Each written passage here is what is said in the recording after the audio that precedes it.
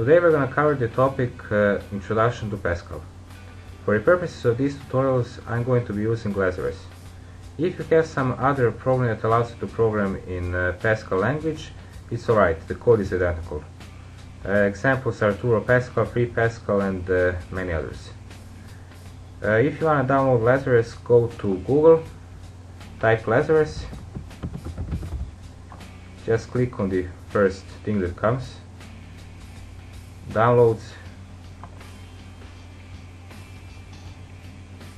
and here you will see different types of Lazarus depending on your operating system. They're pretty much all 76.2 megabytes, so you should be able to download them really fast. Alright, let's open Lazarus now. Once you open Lazarus, you see for1 and source editor. We don't need any of these two for our purposes, so we go new, project, another project, double click on program. This is the automatically generated code by Lazarus.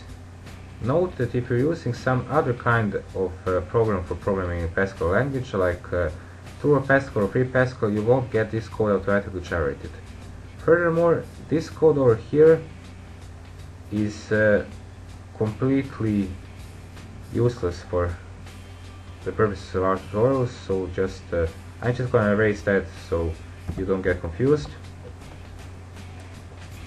Every Pascal program must have these 3 lines of code. So you have program project 1, semicolon, begin, and end. Now program project 1 is obviously the name of our program, so project 1 is the name. We can change that to whatever we want. I'm going to change it to Coca-Cola now. Alright, now in between begin and end is the code for our program. So let's implement a code to make the program write something out for us.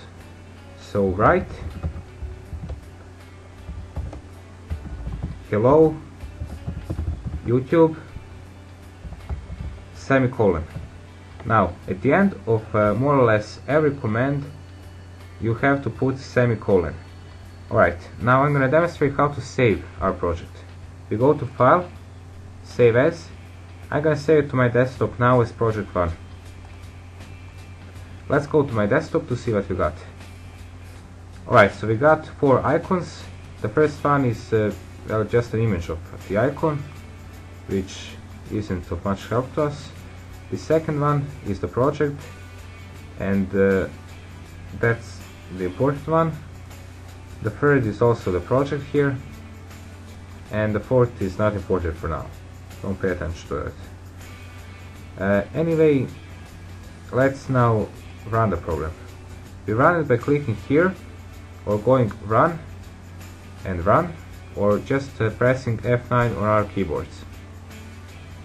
Let's run it now. Alright, I don't know if you missed that, but a command prompt actually appeared, but it didn't stick around. It vanished in like half a second. So let's make it stay. We're gonna do this with a command read line semicolon. Now what this does is it makes the program think we're gonna type something in for him to read, and that's why the command prompt stays open. As you can see, it wrote hello YouTube like it was supposed to. Note, if you're using Turbo Pascal or Free Pascal, you're gonna have to first compile the project and then you get to run it. Alright. I wanna take you back to my desktop now to show you something.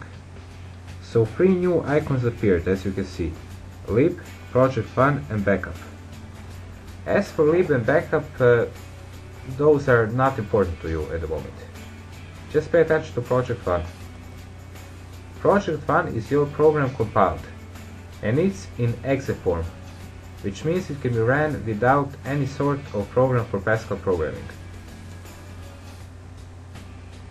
Alright, let's get back to our program. Now I'm going to show you our command to write. It's called write line. and the command is write ln.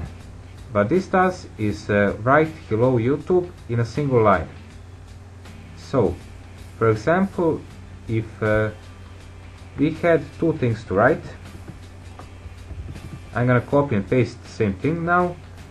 This will write it one below another, while just using write, as I'm gonna demonstrate now, we'll write it one after another, as you can see. Also note that the commands don't have to be one below the other. You can also just write the right after another. As long as you got the semicolon, it won't make any difference. See, same thing, nothing changed. Alright, that completes this tutorial. If you found the tutorial interesting and helpful, subscribe to our channel and check out our website. The link is in the description below, and you will find a lot more tutorials there. Anyway, see you in the next tutorials.